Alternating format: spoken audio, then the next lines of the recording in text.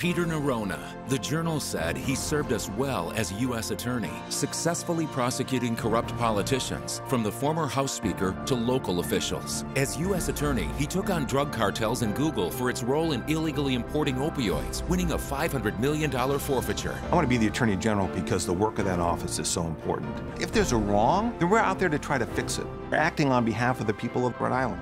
Peter Nerona. Experience, integrity, new leadership.